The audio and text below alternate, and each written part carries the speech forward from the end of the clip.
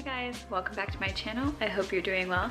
Today I have a little book haul. I was gonna say little, but it's not that little. We have a haul of some used books and also some books that are the UK covers, because today we are going to judge a book by its cover because some other country covers are superior. Let's just get into it. It's starting to rain, so we'll see if it starts downpouring. Hopefully you can't hear it. So the bulk of this book haul are UK editions of books that I want to read. I got these off of the book depository. I've ordered from them before. They came from the UK and they didn't take too long to arrive, which is good. I think they took a little bit over a week to arrive, which isn't that bad, especially considering Brexit and COVID and all of that.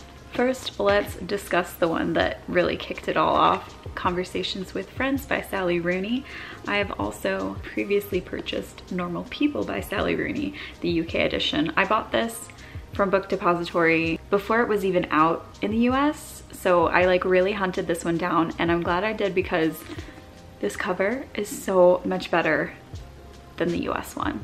Connell and Marianne in the sardine can, it's so beautiful. I just think that this cover evokes the feelings of the book more, and it's a little bit vague, which I like. The illustration is so nice. So I knew that I wanted Conversations with Friends because, again, the US cover is not cute.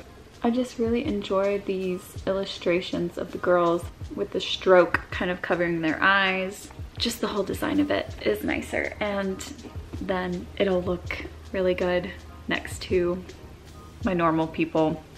I'm excited to read this. I'm also scared because I really want to love it. I love Normal People. It is my religion. So yeah, I'm hoping that this one doesn't let me down. And I'm also really excited that Sally Rooney has a new book coming out this year, so I definitely want to get to this one before that one comes out. I can read her whole oeuvre. Another one that I knew I needed this edition because the US cover is not it, My Dark Vanessa. Look at this cover. I really do have a thing for hair going through text. I'm also thinking about Queenie. That cover is so cool. The illustration is awesome. Love how the font kind of disappears behind the hair, and the My Dark is the same color as the background, and then the Vanessa, and it just really pops against the pink and reddy kind of hair tones. It's just so beautiful. I was texting one of my friends and I said that the US version looks like a moody high school art student's project, and I can say that because it looks like some of my old art in high school. No, no, no, no.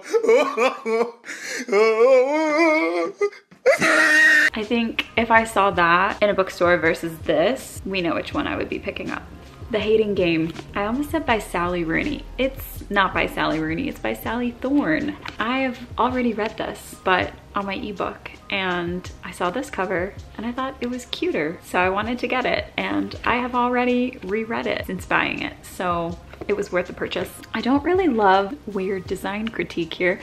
The kind of speckly texture on the title and on the author's name, I don't really understand the purpose of that. I don't think it goes with the theme of the book and the plot. Yeah, I just don't understand that. But overall, very cute. I will show the US cover so you can have a side-by-side. Next, the last one is so gorgeous. It is Writers and Lovers. I've been interested in this book for a little while, but seeing this cover really sold me on it. I really like the typeface. This illustration is so pretty. I just really, really love the illustration style of this. Side note, I really like her sweater. But here's the US cover compared to the UK version. Again, this one just looks like one that I would be more keen to pick up compared to the other one. So those are all of the UK editions that I got. Let me know if you have any strong opinions on the US versus the UK cover. I'm ready to debate in the comments. I also stopped into Second and Charles recently. It's a mainly used bookstore. They do have some new titles, but both of the ones I got were secondhand. The first one I found was in the display that was film and TV adaptations, and it is My Brilliant Friend by Elena Ferrante. I became aware of this book when the series got made of it, but my friend Maddie has read it and she really loves it, and she has personally recommended it to me. She thinks that I will enjoy it, so I'm hoping that I do. And if I do enjoy it, there's a whole series that I can get into, and then I can also watch the show. Let's just talk about it though. This cover is ugly. Moving on. The second book I got from Second and Charles is The Idiot. I love this cover. Let's talk about it.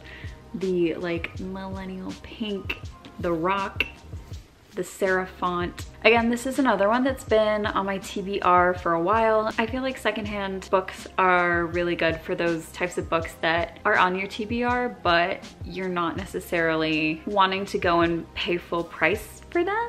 Is that bad? They stand out to you and then you're like, oh, maybe I will finally read that.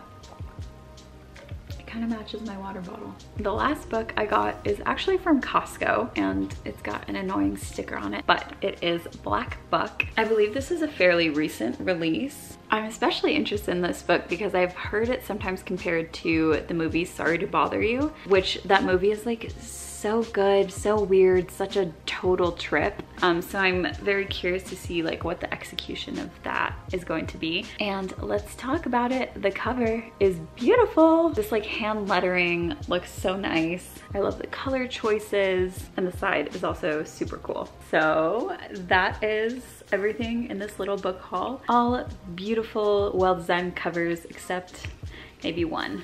Sorry, Elena. Anyways, I hope you enjoyed that and my little design rants for each of them. If you liked it, you can give it a thumbs up and subscribe so you know every time I post, and I will see you guys in the next one. Bye!